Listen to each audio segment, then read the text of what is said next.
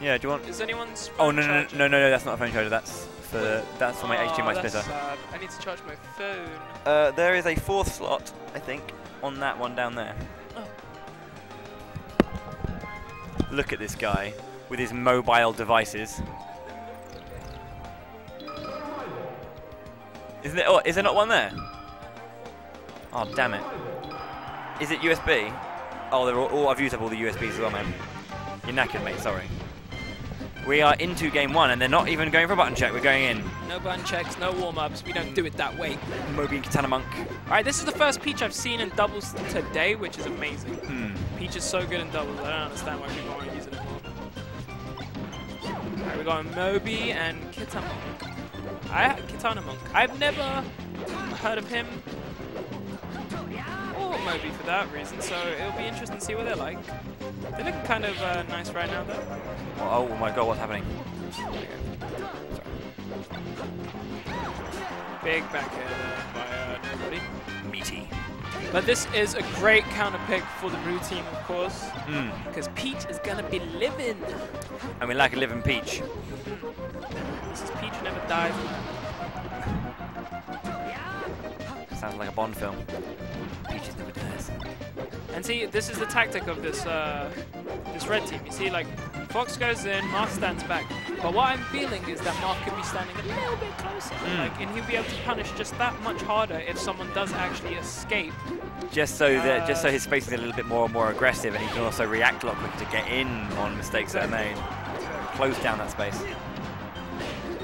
I think one thing on top of that is that, you know, I mean, yes, Fox can do more of the aggressive 2-on-1 pressure opening stuff, but I think a lot of people can also forget how good Marth is at cornering people in doubles. Like, because obviously everyone has that stigma of Marth isn't that great in doubles. He is. He's just can be really good in doubles. Just you gotta play it right. You gotta play it right.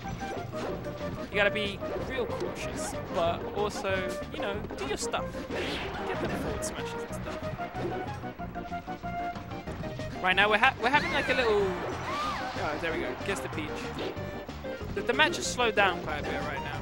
Like both teams are taking their time to think about what they kind of want to do. Big tip up. Huge. Percentage was high. I think that would have killed even if it wasn't at like 167% or whatever it was. It was huge. Nice. Getting that what seemed like a tip of Nair. Takes our stock. Kitanamonk and I think Moby's the Marth player on the team. See, right now, one of the issues is that when okay, good edge guard. Some of the times I'm seeing nobody run in, and he'll make a little mistake and then get punished hard for it. And Sylveon isn't able to help him out, but I mean they're in control. Between the two of them.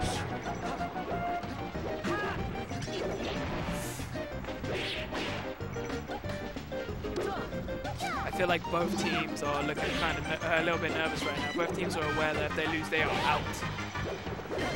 No one wants to make that mistake. Ooh.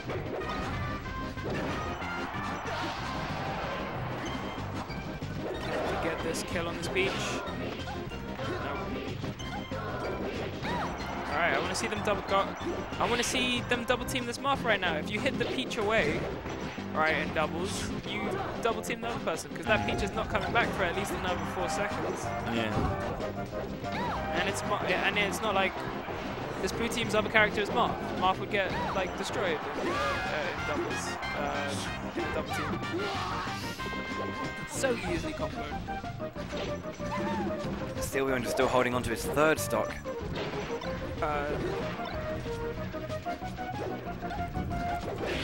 Tight battle though, other than this 3-stock lead. But I think if we can get a cheeky gimp on this Fox, this dash dancing Fox.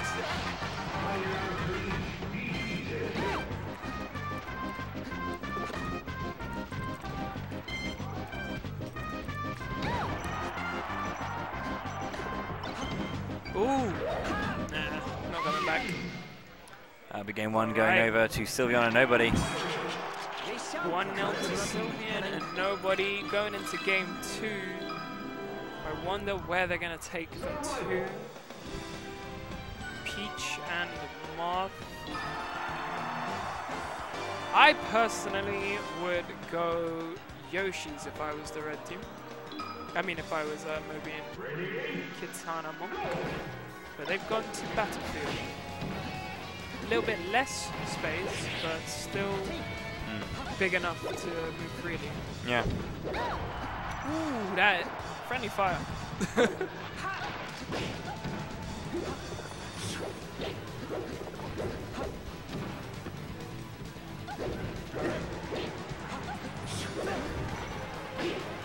It's like both players are just going in one-on-ones right now. Jumps into that down smash and wow. Okay. Nice. He went looking for it, but he made it back. Waited. Kind of made sure those iframes were gone and kind of forced Sylveon to get back on stage. Otherwise, he's taking a hit from the umbrella.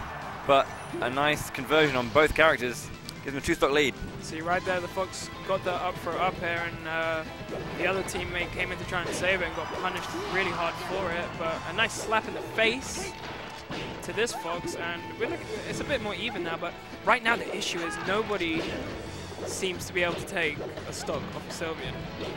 Like in the previous game, he was just hanging back a bit, and it's like it's almost as if the blue team are fine to ignore that. Like just no one seems to want to go for him. It's like if you want to hang back, you can hang back. It's almost like they've lightning rodded onto the Fox, but they're just kind of almost forgetting that Sylveon's there at times, because he's getting away with like throwing out some big attacks and then just getting back. Yep. They were also having a bit of miscommunication there, the blue team, that both of the players backing up around the same place.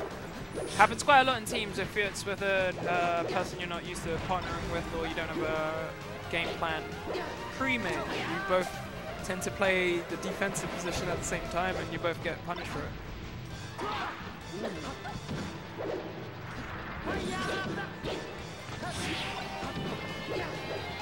They're so afraid of this red moth. It's like they think it's like Ken in 2008 or whenever he was good. Yeah. 2006. Whenever he was good. Whenever he was good. He's still good. He's still good. Wow. Yeah. Kind of just saw that space to get in there and take it. Nice. Use the back air. That's good stock. There's nothing Sylveon can do about that. But I wonder if if they suddenly change their aggression and kind of go all in on this Marth, if that's going to make any difference right now. Or, I mean, because then they can't lightning rod into one or the other character. They have to be aware of both. And Well, I think that's the thing. Like I was playing Sylveon earlier. Like I think he's really ready for anyone who's super aggro against him. But I'd like to see a bit of aggression from these people. They kind of just let him sit there, taking no damage. Every now and then he gets hit with a forward air by the other Marth, but like that's not going to kill him. And oh wow! Wow, second jump gone. What seemed like to be quite a good position for the blue team actually turned out to be very, very bad. I think we were missing some down smashes as well in this match. But let's see if Peach does technical practice.